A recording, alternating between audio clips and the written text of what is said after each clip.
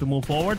And now Icy slowly and steady moving in. Some shots onto No Fear, and Skylight Gaming getting hurt initially. First player from Skylight Gaming will fall, but now they are up against the blue zone. Some nades are being thrown. Salvador Esports have total control. Nima also low on HP as he was on the rooftop, getting a lot of chip damage from these utilities. But there you go. No Fear back on his feet.